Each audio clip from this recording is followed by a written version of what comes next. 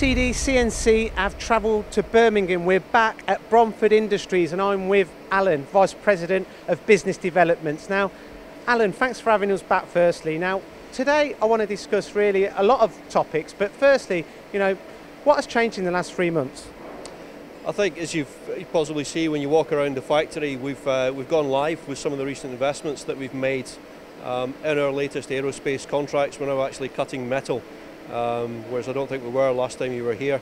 And also we've moved on in terms of our investment, and we've got more machinery and more equipment turning up in the next month or two, again deployed on the new contracts and the success that we're having.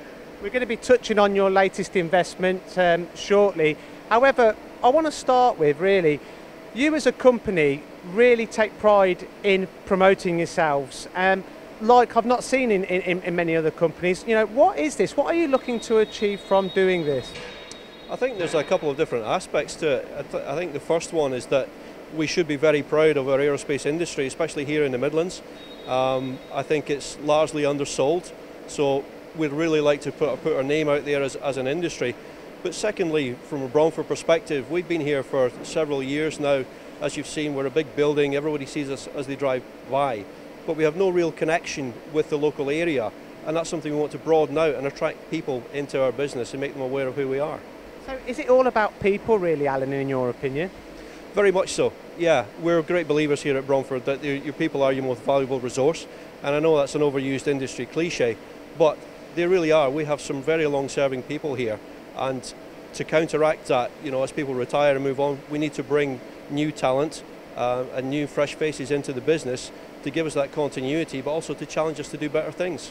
On my previous visit, we talked about your mission and your vision, and I can see that it's progressing nicely just in 3 months. Now, let's start with the technology. So what is your latest investment?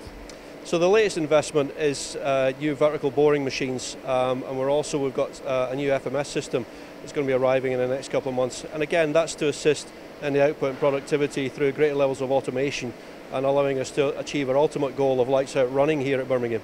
And how important do you believe automation is to the UK's manufacturing industry in general, not just in aerospace?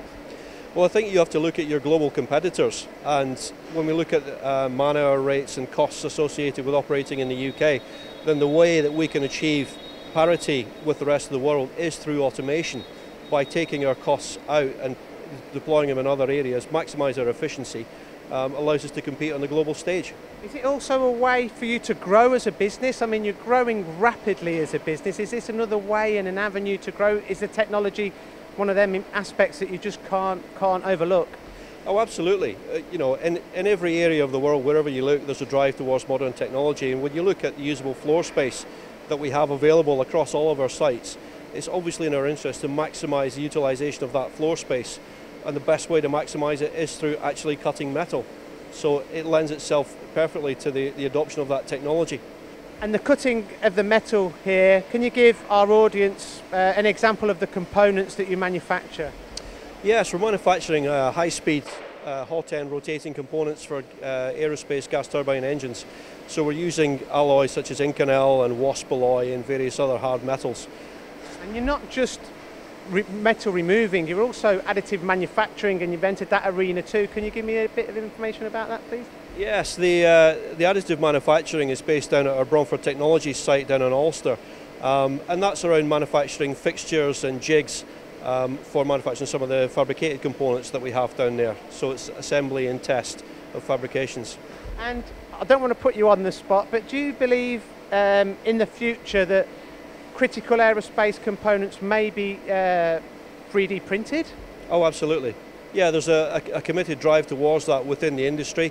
It's already in place with non-critical components, and I think the drive towards critical components is purely based around speed of manufacture and integrity of the material. But I'm sure with the engineering talent that we have in this country that we will achieve that position fairly soon.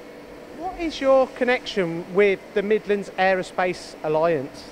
So I'm the chairman of the business development group within the Midlands Aerospace Alliance.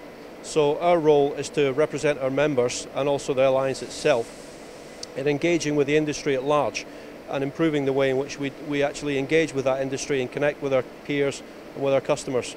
And where do you see the next 6 months, Alan? The next 6 months, our entire objective is really focused around enabling that engagement between students and young talent and the industry itself, but also enabling our members and the other member companies to engage with other alliances around the UK and engage with the industry at large.